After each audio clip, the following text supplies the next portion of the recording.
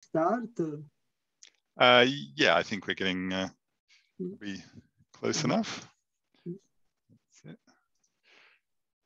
Good. Okay, so you're all set, Derek, to begin? Yep. All right. So thank you all for coming. After our little break for the northern summer, we're getting the seminar underway again. So it's a great pleasure to introduce today's speaker. He's Derek Kielty, who's coming to us live from Chicago. He's going to talk about degeneration of the spectral gap with negative Robin parameter. Thanks, Derek. Okay. So thank you very much for the introduction, and thank you for the invitation. It's great to be speaking in a seminar halfway around the world. Yeah, so today I'll be talking about a paper I wrote earlier in the summer. So if you're interested in that paper, you can find it on the archive. It has the same title as the title of the talk, or you can just look up my name and it'll be the most recent paper on there. Okay, so so to begin, I just want to talk about what is a spectral gap and one interesting way you should think about it. So, so one interesting way you can think about it is to think about it in the context of the heat equation. So if you have some heat distribution U governed by the heat equation, and you suppose you're in some situation where the Laplacian has discrete spectrum, then you can do the usual spectral expansion of your solution of the heat equation. And so what this tells you is that your heat distribution looks like a constant times e to the minus lambda 1t times the first eigenvalue plus a small correction as t goes to infinity. And so you should think about this as saying, for large times, your heat distribution, the profile of it looks like the profile of the first eigenfunction. And so you can ask a more refined question and ask, what is the rate at which the profile of this heat distribution converges to the profile of the first eigenfunction as t tends to infinity? And so one way to answer this, or to try and answer this, is to take your heat distribution U and multiply it by e to the lambda 1t, and then subtract off an appropriate multiple of the first eigenfunction. And if you calculate that quantity in L2, then what you find is that it's bounded from above by a constant times e to the minus lambda 2 minus lambda 1t as t tends to infinity. And of course, lambda 2 minus lambda 1 is the spectral gap. So this gives you an interpretation for the spectral gap, which is that it's the rate at which the heat profile converges to the first eigenfunction. And so one answer to our question is to obtain lower bounds on the gap, which gives you a lower bound on this convergence rate.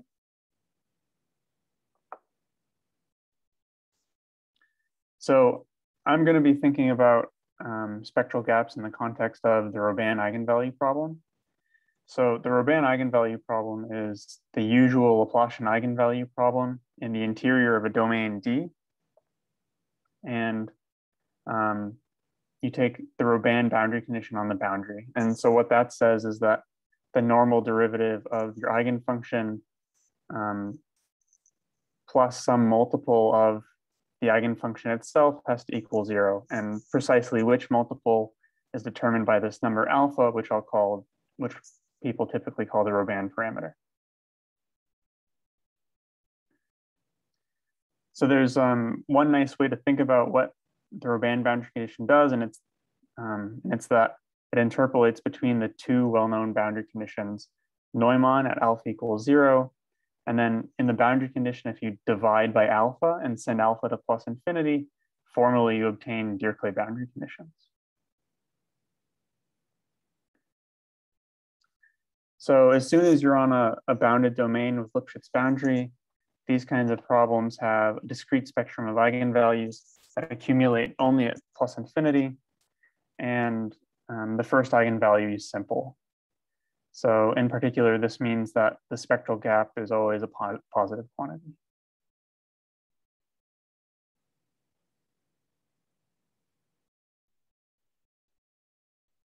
Okay, so now I just want to mention two of the well-known lower bounds on the spectral gap.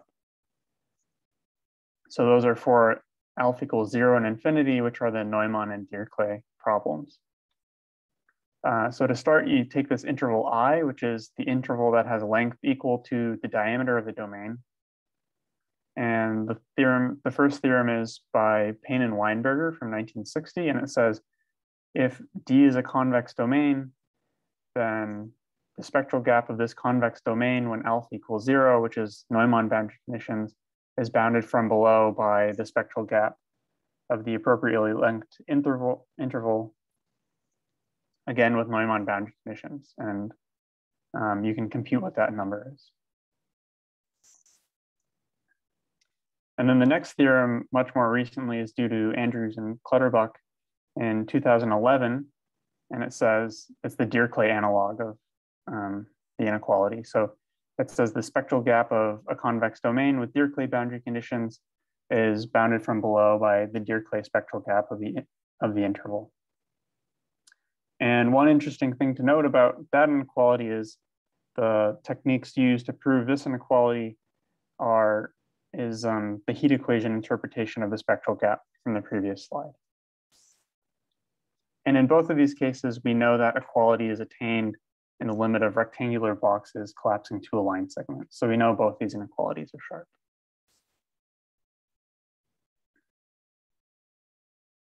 And so now I want to talk about what happens when alpha is between 0 and plus infinity.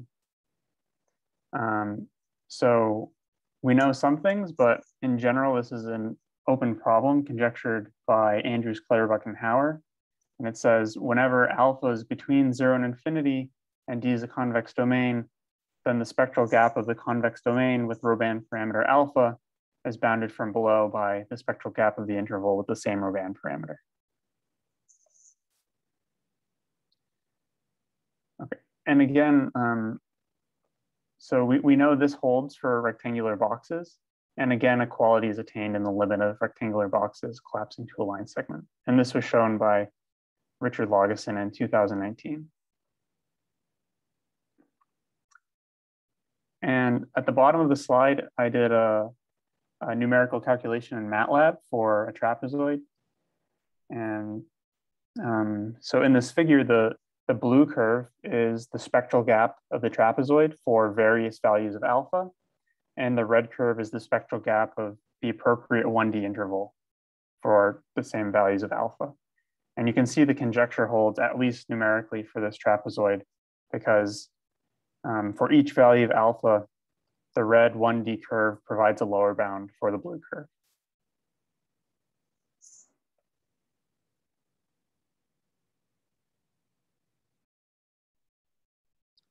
Okay, and so the main question we're going to be talking about in this talk is not the Robin gap conjecture itself, but could this conjecture hold when alpha is negative? So when you're outside of this interpolating regime. And what I showed is that the gap conjecture fails to extend to alpha negative. So the way I did this was to construct a particular sequence of domains and compute the spectral gap in the limit of that sequence. And so the sequence of domains, I call them double cone domains and denote them by d theta. So I wrote you a formula basically for what these domains are, but graphically they're easy to think about if you think about taking two truncated cones with opening angle theta and sticking them together. And then what I'm going to do is take theta to 0, so the domain collapses to something one-dimensional in some sense, and compute the limit of the gap. So what I showed is that if alpha is negative, then the spectral gap of these double cone domains tends to 0 as theta tends to 0. And moreover, the spectral gap of the double cones is exponentially small in theta.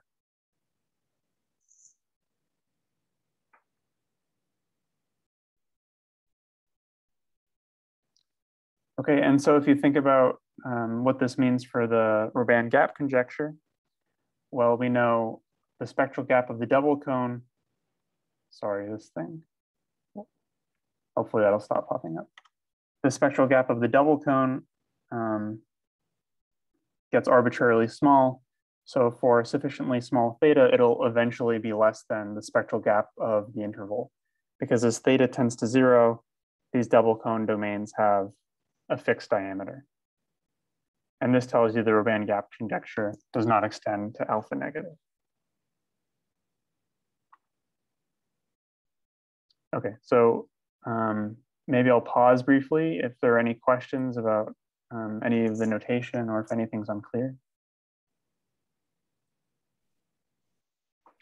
Yeah, I should say if anyone does have questions, then just raise your hand at the bottom of your screen and we can unmute you to ask it.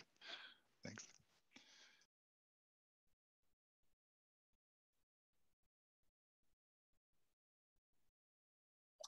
Okay, so in that case, I'll move on and I'll give you some heuristics for why you should, oh no, I have one more picture, sorry.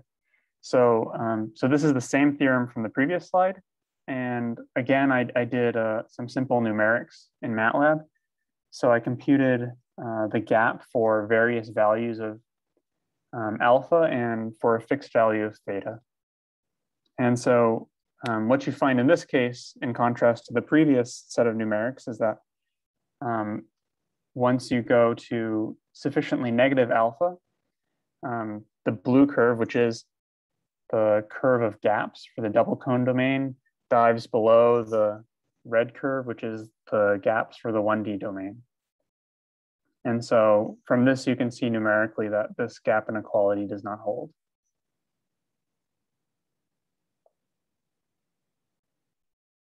Okay, so now I want to talk about why you should expect the double cone domain to have a small gap in the first place. And so the intuition for this comes from the infinite cone of opening angle theta, which I'll denote by script c theta. And so there are a couple interesting things that happen when you think about the Urbana Laplacian on c theta when alpha is negative. So the first surprising thing is that this domain actually has eigenvalues when alpha is negative. And so this is slightly surprising because it's an unbounded domain, but it has eigenvalues anyway. And so something else interesting happens, and it's that you can actually calculate the ground state exactly. And so, so this is the ground state. It's a decaying exponential. And so since it's an exponential, it's definitely an eigenfunction of the Laplacian. And this infinite cone is simple geometrically, so you can calculate normal derivatives of this function and check that it's actually an eigenfunction. And so something that's going to be really important for us is that if you take this ground state and you L2 normalize it, then it concentrates at the vertex of the cone as theta tends to 0. And in 2 dimensions, we know even more. We know that all the eigenfunctions concentrate at the vertex as theta tends to 0. And this was done by Khalil and Pankroshkin in 2016. So a little bit of intuition for why you should expect this kind of concentration is that you can think of the Urbana boundary conditions as like having the Laplacian plus a potential, which is a delta function potential concentrated on the boundary and of strength alpha. So when alpha is negative, this means you have a negative potential. And this tells you you have an attractive potential on the boundary. And so you should expect your eigenfunctions to stick to the boundary and maybe prefer the vertex to other parts of the boundary.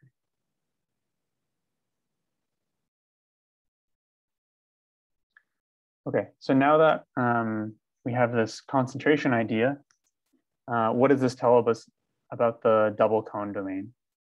So since for the infinite cone, you expect concentration at the vertex as theta tends to 0. In the double cone, you expect concentration at both vertices. And so what this tells you is that you expect the eigenvalues of the double cone to be approximated by the eigenvalues of the disjoint union of two infinite cones as theta tends to 0.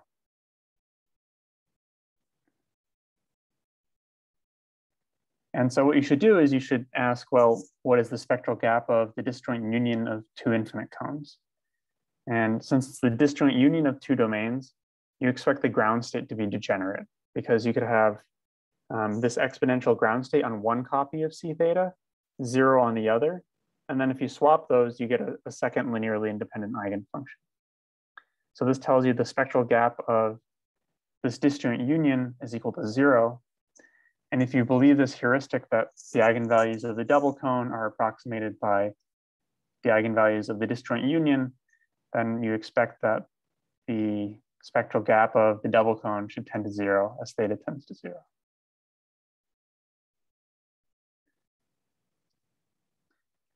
And so the way we're going to prove this is by a trial function argument.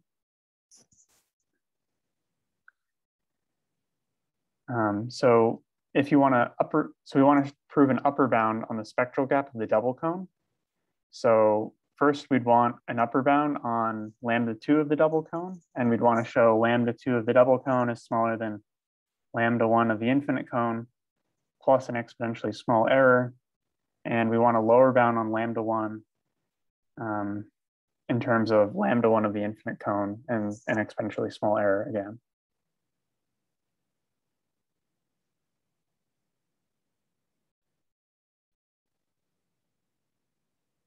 Okay, so now I'm going to move on and dive into the proof of the simpler of these two inequalities, which is the upper bound on λ2.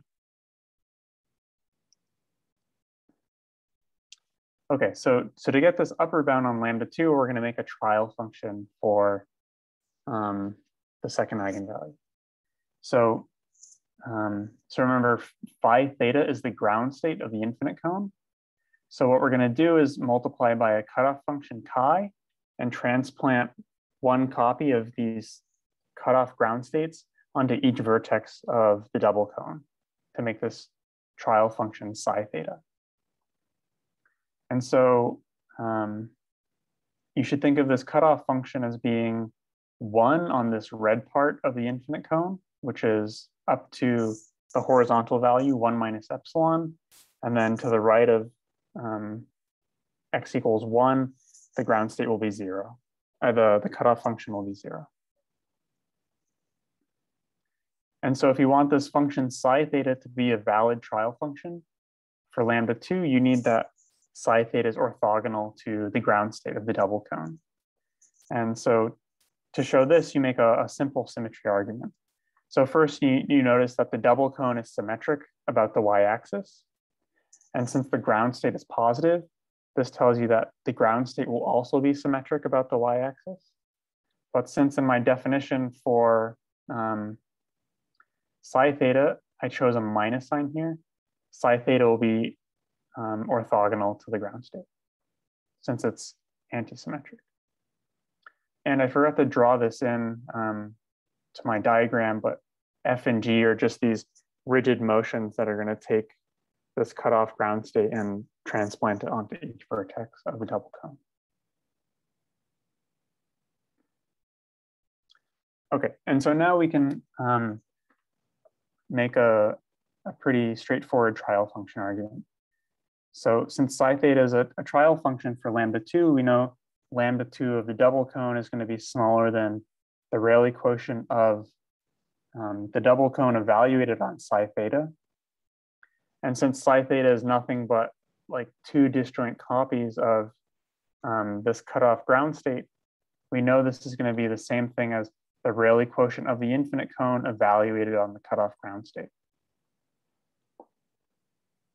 And now you have to remember that this cutoff ground state on the infinite cone concentrates at the vertex as theta tends to 0. So since our cutoff function is 1 in most of 1/2 of the double cone, this means sort of all the action of phi theta is happening within that region, and you can ignore the cutoff function up to some epsilon exponentially small errors. And what you find is that this is bounded from above by lambda 1 of the infinite cone plus one of those exponentially small errors as theta tends to 0.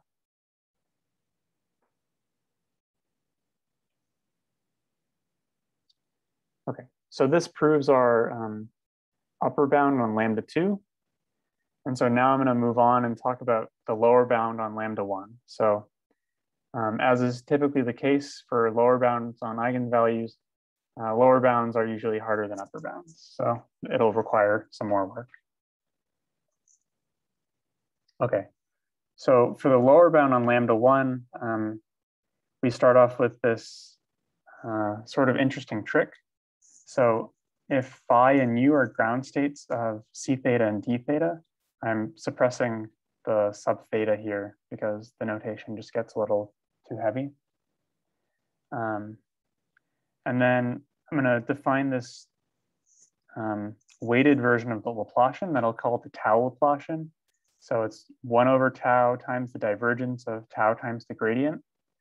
And in this case, I'll make this particular choice of tau equals phi squared.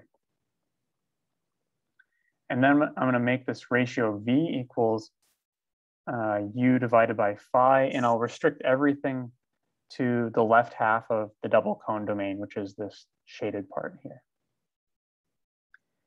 And if you do this, something interesting happens, and it's that this ratio of eigenfunctions v turns out to be an eigenfunction of the weighted of the tau Laplacian. And the eigenvalue mu1 is the difference of the eigenvalue. So it's lambda 1 of the double cone minus lambda 1 of the infinite cone. So now remember, we want to get a lower bound on the eigenvalue of the infinite of the double cone in terms of the eigenvalue of the infinite cone. So it suffices to get a lower bound on this eigenvalue mu1 and show that it tends to 0 as theta tends to 0.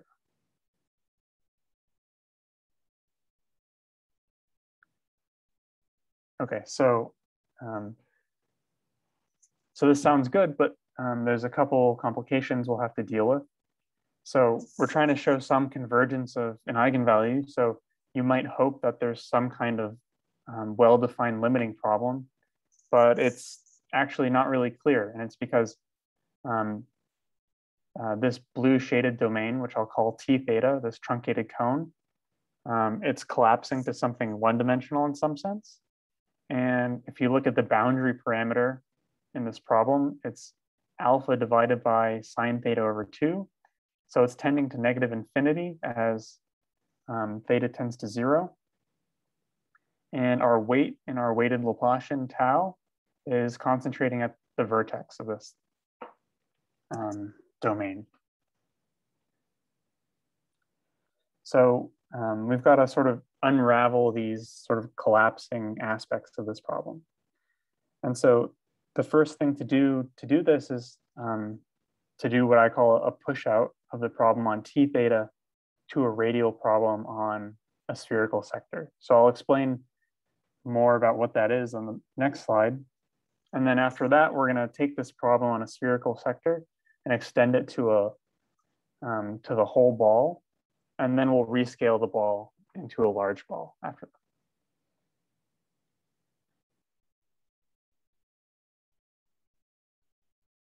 that. Okay, so let's talk about what this push out idea is. So my push out map is going to be this map P, and it's going to send our truncated cone T theta to a spherical sector S theta. And I could write you a formula for what this map P is, but it would be a little messy, and it's not hard to describe what happens in the words. So the way you should think about this is you should take line segments connecting the vertex of T theta and connecting sort of the face on the right over here of T theta. And then you should take that line segment and stretch it until it hits the curved part of the boundary of the spherical sector. And so that's what this map P does. And so now we're going to make an eigenvalue problem new eigenvalue problem on this spherical sector S theta, and it's going to be determined by this weighted sigma Laplacian. And this weight sigma is going to be our original weight tau compose the push-out map. And something great happens when you do this. You get a radial weight. So this exponential function only depends on the radial variable r.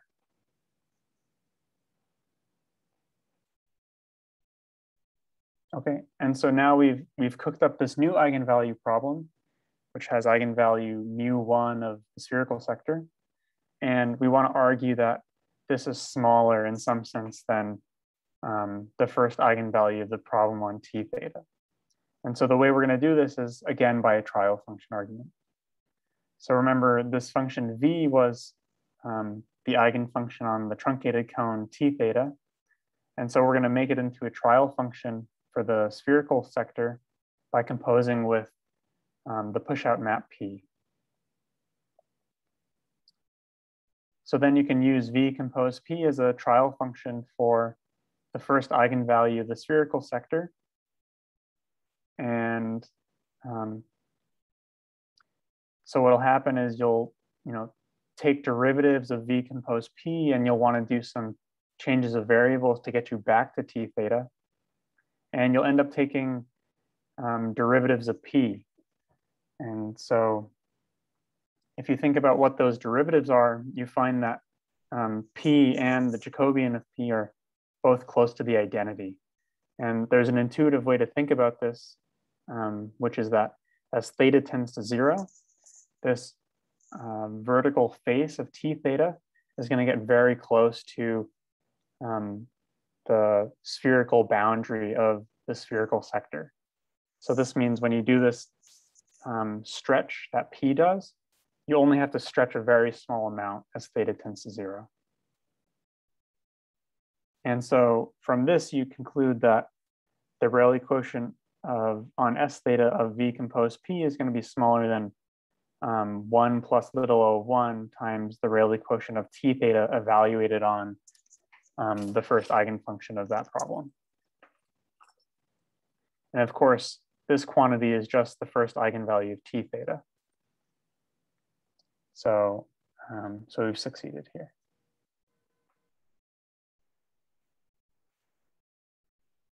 And so one thing I'd like to point out about this technique is that this has been used in a few other papers before my paper, and one of those was that it was used to analyze the Dirichlet eigenvalues of thing triangles by Pedro Freitish in 2007.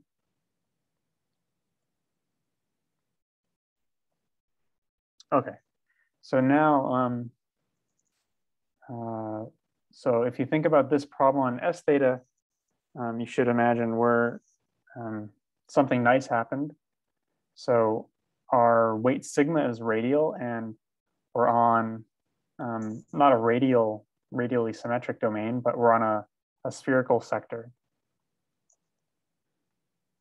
So this is good because on sort of the cone part of the boundary of the spherical sector, we have Neumann boundary conditions. So what this means is you should think we can take the ground state from that problem and extend it to be a problem, and extend it to be a ground state on the whole ball if we take sigma, which is radial, and extend it in the obvious way to be a weight on the whole ball.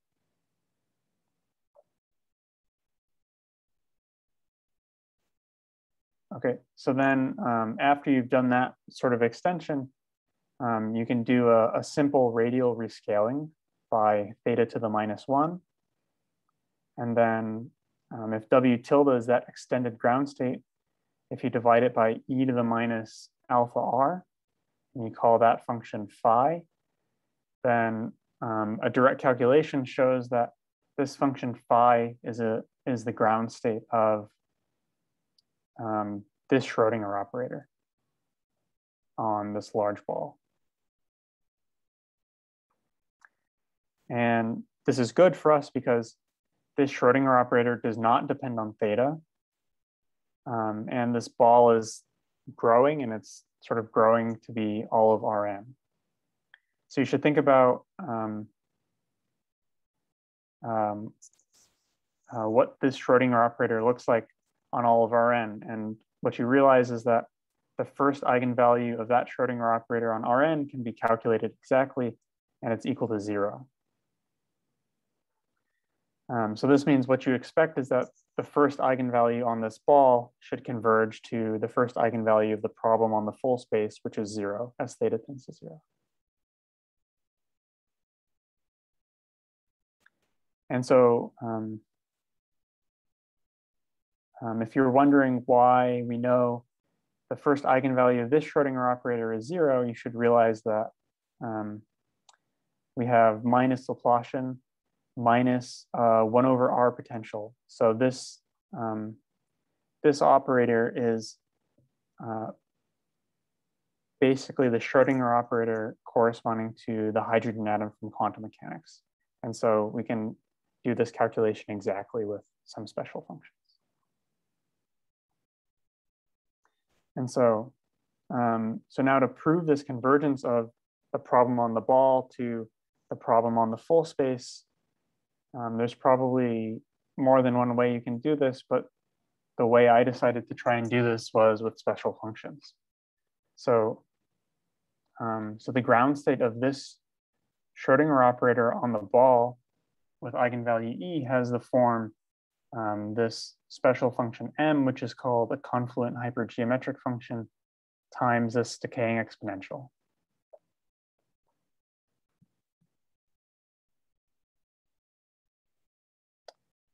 Okay, and so now we want to try and compute what the eigenvalue E does as theta tends to 0. So what you should do is you should try and write some formula involving the eigenvalue E. So you should remember on the boundary of the ball, we have some kind of Robin boundary condition. And so if you apply that Robin boundary condition to phi, this will give you some transcendental equation involving m, our special function. And so this means E will be given by solutions of that transcendental equation. Okay, and so if you've seen the ODE that defines this confluent hypergeometric function, you'll probably remember that the coefficients of that ODE are polynomials. So you can do sort of the usual trick and guess a power series solution and write a power series for this function m. And so after some hard work, you can get estimates on the coefficients of that power series and use the intermediate value theorem on the transcendental equation to get some pretty sharp estimates on the roots of that transcendental equation as theta tends to 0. And so after all that work, what you find is that nu1, the first eigenvalue of the Schrodinger operator on the ball, is negative, and it's bounded from below by something exponentially small. And so if you unravel the work we did on the last 2 slides, what this tells you is that lambda1 of the double cone minus lambda1 of the infinite cone is negative and exponentially small also. And so this was the difficult lower bound on lambda1 of the double cone we were looking for. And so now if you combine this with the upper bound on lambda2 that we got earlier and subtract, you find that the spectral gap of the double cone is bounded from above by something exponentially small.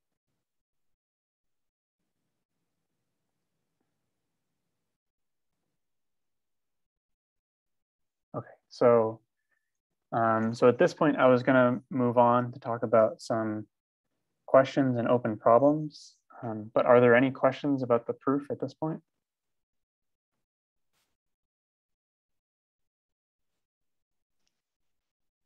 So the actual eigenvalues on these cones are going to minus infinity quite rapidly, aren't they? So it's quite a remarkable estimate then if the gap is going to 0. Yeah. Yeah, that's right. Do you actually, I guess you know something about the asymptotics as theta goes to 0, is that right? Yeah. of the actual eigenvalues rather than the gap. Yes, that's right. So for this eigenvalue, lambda1 of the infinite cone, you can calculate it exactly because you know the eigenfunction. Yeah. And in 2 dimensions, we know asymptotics for all the eigenvalues, and they basically all behave like minus 1 over theta squared, something like that. Okay. Thanks. Mm-hmm.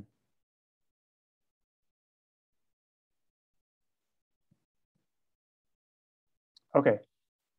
So now I'd like to move on and just discuss a couple interesting open problems and try and connect back to some of the things I talked about at the beginning of the talk.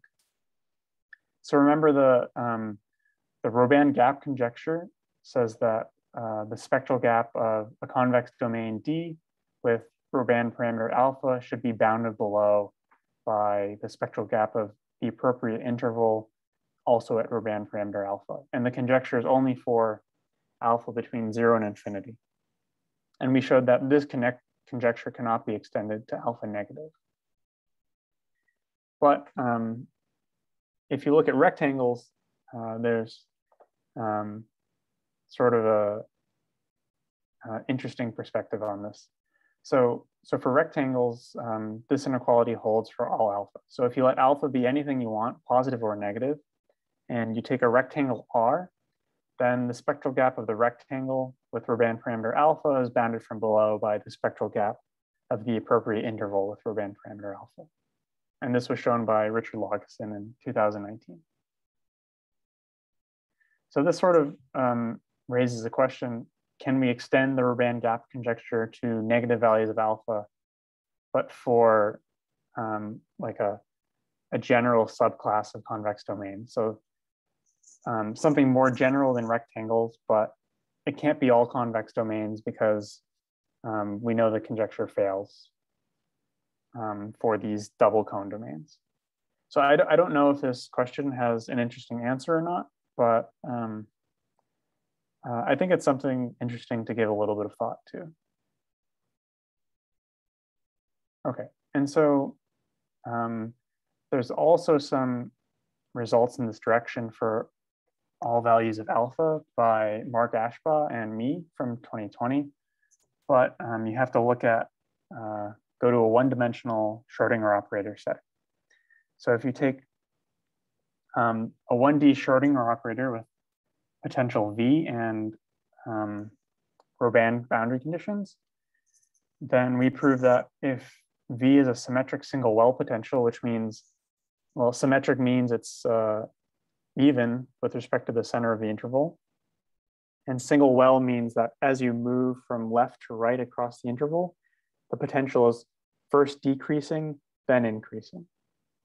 And for potentials of this kind, sort of the natural gap lower bound holds. So the spectral gap of the Schrodinger operator with potential V and Robin parameter alpha is bounded from below by the spectral gap of the interval with no potential and Robin parameter alpha. And this holds for all alphas, positive or negative.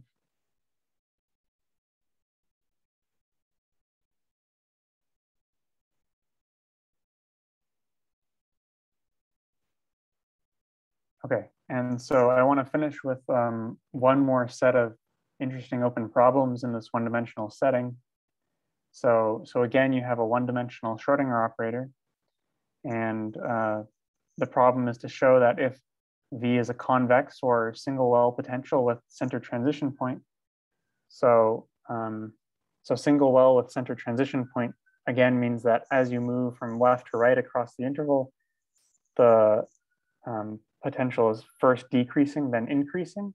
But the point where that increasing, decreasing transition occurs is the center point of the interval.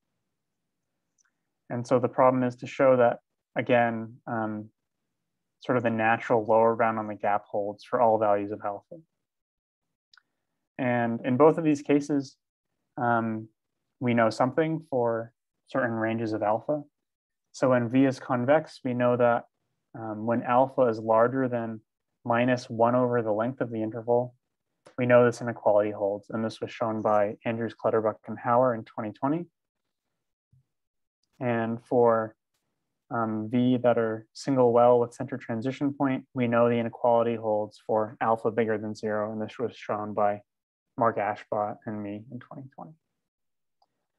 So I think these are both sort of interesting open problems, and there's some interesting techniques used to prove these things. So, okay, thank you for your attention. Thanks very much, Derek. Very interesting talk. So yeah, I mean, there is first of all a very nice result and nice construction. In the upper bound, it seems you could probably get away with a rather more general class of domains, right? That's an easier argument. I mean, you use the symmetry there, but I imagine that's probably not in an essential way, is that right? You probably just use the exponential decay to throw away errors if you had two domains which had tips that look like those near the end. I mean, you cut off at the moment near 1 minus epsilon, but I think you could, in the upper bound, you probably could get away with cutting off even rather close to the tip. Is that right?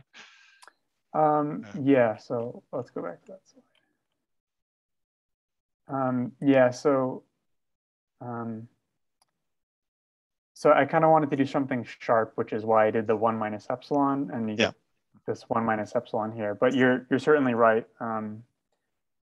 If you could choose the cutoff to do something else, and you get a slightly different rate of decay. Yeah, still going to 0. Yeah, but the lower bound obviously is much harder. Yeah, that's right. So Julie had in the chat. Possibly if you looked at a class of convex domains where you know that the ground state has a unique critical point, for example, which is obviously not true in this case. If you have a concentration at both ends for the ground state, you must have maxima, you sort of at least two maxima there. That might be an interesting class to look at. Yeah. So if Julie's still here, what do you mean by critical point exactly? Let's see.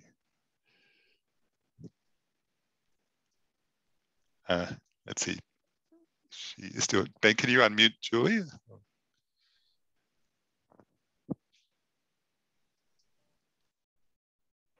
Maybe not. So the ground state here. Oh, actually, so in the negative Urbana case, it's not quite so immediately obvious, but you would expect to have the ground state with a peak somewhere, I suppose, at least on a symmetric domain like a ball. In this situation, maybe it's not clear you expect any maxima at all, maybe just a single minima, right? Possibly on a domain like this. I'm not quite sure. I see, yeah. Anyway, I mean, possibly an easier kind of question would be if you knew not just a diameter bound, but perhaps an in-radius bound or something like that. You could hope to prove something. Yeah. Yeah, I would imagine something like that is true. But then you have a lot of, yeah. But so, I mean, your result also is much stronger than just a counterexample to our conjecture, because it really says there is actually no lower bound to the gap once you have negative Urbana parameter. Right? So that's right. Yeah. Okay, are there any other questions from people listening? Just raise your hand if so, and we can unmute you or put a question in the chat.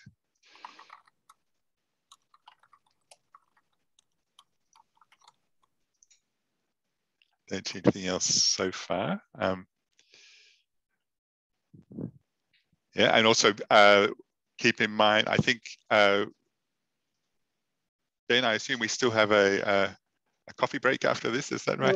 Yes. So yeah, anyone who'd like to come along, come and have a chat. Yeah, everyone should have received an email with a link to the coffee break so you can continue chatting. And there you can actually chat and not have to be unmuted, which is nice. Yeah, I will start it in a moment because formally this coffee break starts at noon, but I think we can start earlier without any problem. Sure, yeah. Okay, well, good. I think if there are no other questions, then let's finish the webinar and see as many of you who are as are interested in coming at the coffee break in a few minutes. Yeah. Thank you. Bye-bye. Thank you. Bye.